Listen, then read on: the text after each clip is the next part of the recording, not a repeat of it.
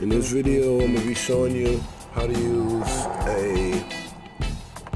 a diagnostic scanner. This is the Multilingual Diagnostic Scanner.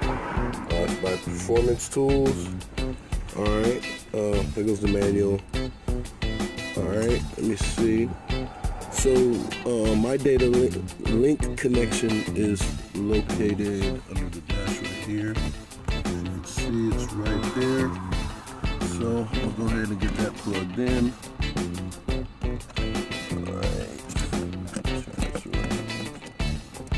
Alright, boom. Got that plugged in. So now my machine's coming on. It's very simple to use. It's just a, plug and play type of device. No batteries or anything necessary. Just as soon as you plug it into that data link, you'll have power on.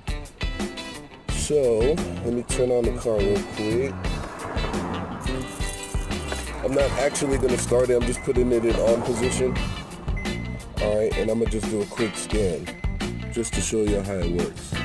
Alright, so I would press the enter button. Now it's doing a scan. Very simple to use.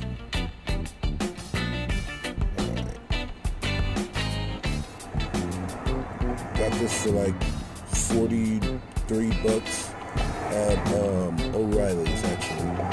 And as you can see, it ran a check on my system and there were no codes found. Alright, and this is just options to scroll through. These are all your options. If you want to select any of these options, you would just press enter. But that's basically how you scroll through it. It's very simple to use.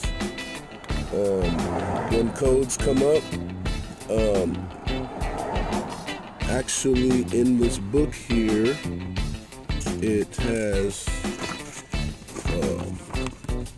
a table of contents for all the different codes that it come up with, the generic DTC definitions of each code.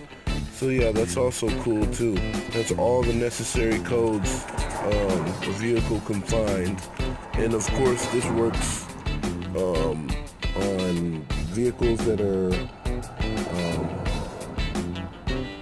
diagnostic compliant, and yeah, have all the codes in the book.